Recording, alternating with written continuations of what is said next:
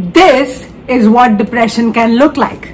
I'm serious. Most people have this ridiculous assumption that depression means that that somebody has locked themselves in a room and they've drawn the curtains and everything is dark and they're just crying all the time and they can't get up from the floor, and they completely don't interact with anybody, they don't go out anywhere, they don't work, they don't eat, they don't sleep.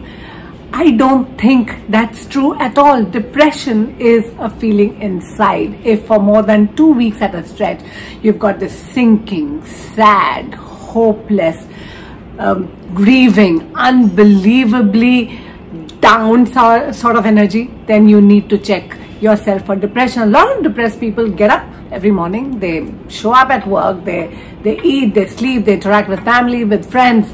And then when they are by themselves, at the end of the day, they feel that same void, that same emptiness, that same depression. There's no other word for it. But they probably don't know themselves that they are clinically depressed. So if you or anybody you care for feel those sort of negative feelings and you're not able to get out of a seriously sad, grieving, hopeless, dire situation, that feeling inside your heart for more than 2 weeks at a stretch, you need to get yourself checked for depression and then get help. Therapy, medication, doctors, mental health experts, they are not bad words.